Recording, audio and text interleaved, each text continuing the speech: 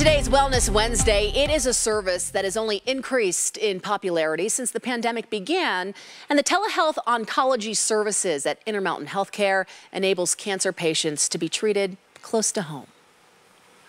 Now in his 80s, Frank Sorensen has battled cancer for a good part of his life. I've had skin cancers off and on for 40 years. He has spent countless hours commuting from his home in Charleston, just outside of Heber City, to big hospitals and care centers in Salt Lake City. But his treatment this time around is much different. I've never met the doctor in person. All I've ever seen is him on the screen and me on the screen.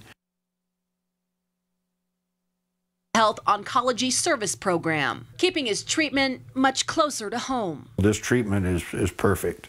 With a huge convenience factor. It just saves me so much time and so much driving. Dr. David Gill says telehealth centers are not only helpful, but improve overall care when easily accessible. Patients who live in rural or transitional counties can have a more difficult time accessing healthcare, particularly subspecialized healthcare. Currently, Intermountain operates 15 cancer care satellite centers from Burley, Idaho, down to St. George, bringing the same level of care patients would receive in a big hospital with a high-tech element. We offer both video visits, which are visits that occur in the patient's home, as well as these telehealth locations where a patient can receive CT scans, chemotherapy or immunotherapy treatments for their cancer, and all the same care they would get at, say, the Intermountain Medical Facility in Murray, they can receive at one of these smaller telehealth satellite locations. Frank is just 4 miles from his telehealth center